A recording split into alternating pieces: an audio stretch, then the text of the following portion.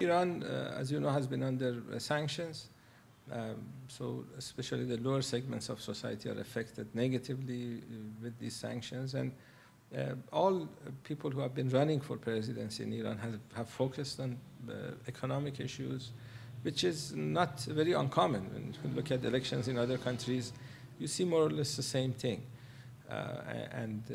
Iran is no exception with regard to trying to win an election by addressing economic difficulties of the country that the person is running in.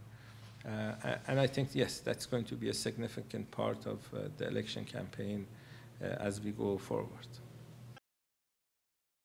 I think we have to wait and see for the investigation to go through, to see whether weather was an issue, was it a technical problem with the helicopter, or there was some sort of sabotage.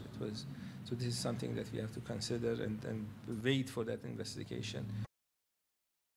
His foreign policy was successful because he managed to move away from the sanctions that was designed to crush Iran's ability to function properly.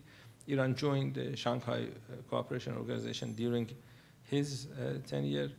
Iran joined BRICS during his tenure.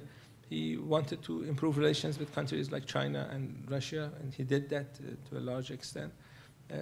He wanted to improve relations with Iran's neighbors, and you saw the reaction of all the neighbors after him passing away.